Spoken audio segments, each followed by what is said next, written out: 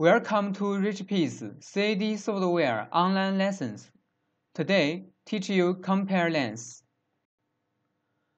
First, this tool is used to measure line length. Click multi-lines plus length value.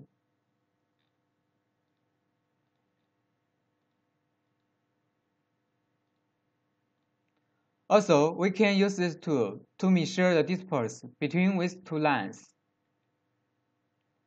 Click first line, then right-click. Go on, click second line. Here we can check the distance.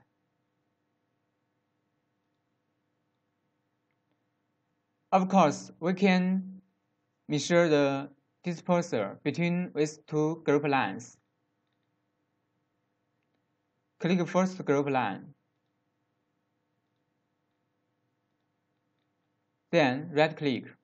Go on, click second group lines. Then click right button. Here we can check the distance between the two group lines.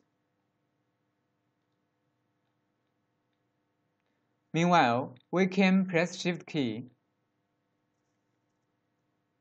to measure the bin line distance.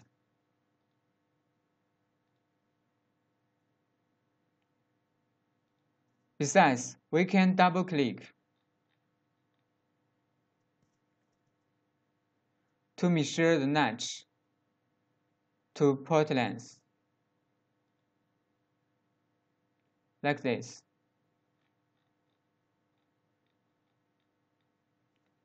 Okay, finish. Thanks for watching today's video. See you tomorrow.